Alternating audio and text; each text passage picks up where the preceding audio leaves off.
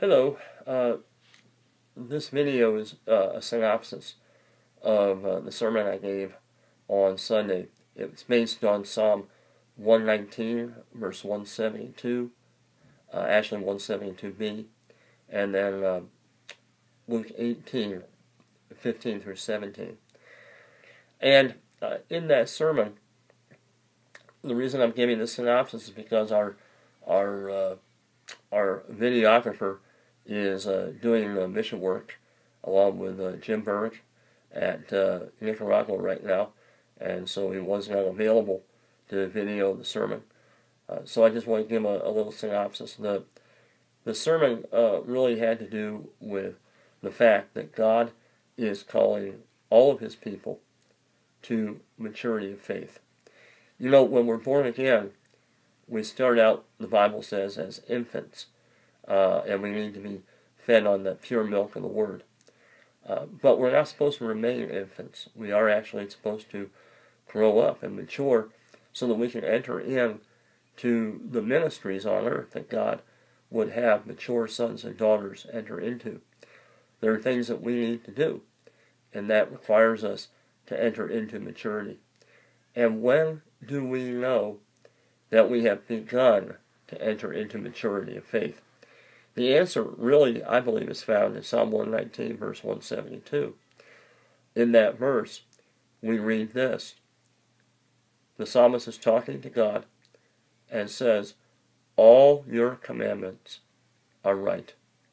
It can also be translated, "All your commandments are righteous." Both translations work. First of all God's commandments are right.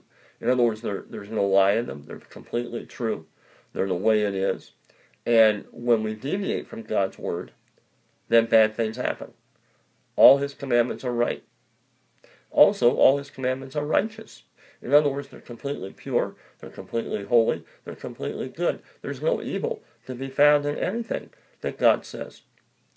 So, to put it succinctly, we know that we have begun to reach maturity when we're no longer arguing with God.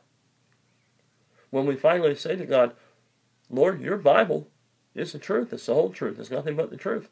I believe it. I submit to it. I'm going to live it out." That's when we've come to maturity.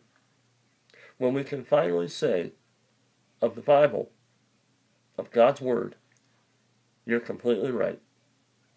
I'm not going to argue with you anymore. I'm not going to judge your ethics anymore.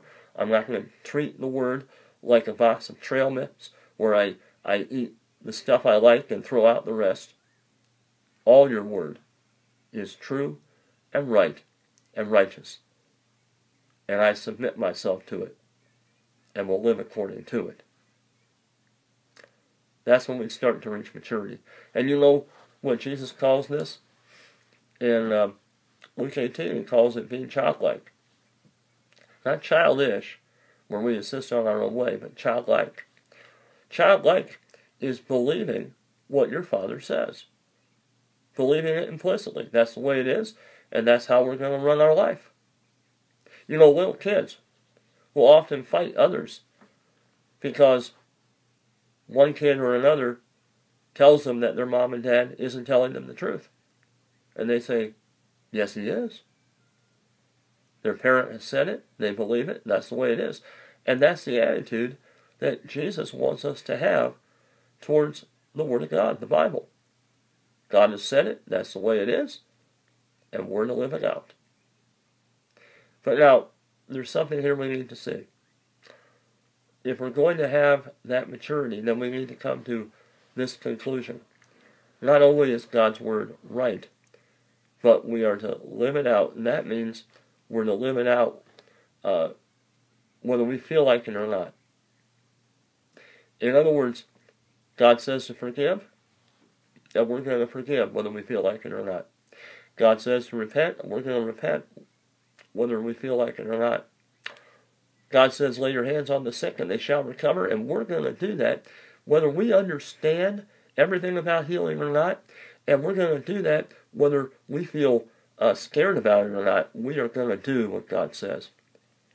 And see, when we start to do what God has said because it's the truth, then we're going to see great things. Then we can enter into the ministry that God has for us to do.